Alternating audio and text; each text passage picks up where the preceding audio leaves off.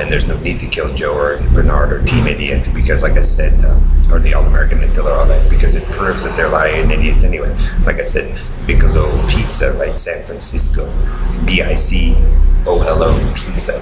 So even as they sit above and hover of that group, without having to list them all, but that group sits and hovers above Apple, Microsoft, and Google. So if they sit on top of, basically hover above Eric Schmidt, it still proves that he's a liar. They're all liars.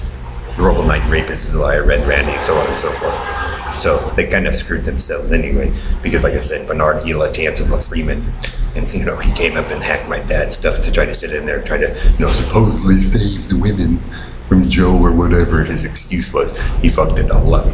So they sit above it, whether it's Stan or Joe or whatever, they worship whatever Vic it is, right?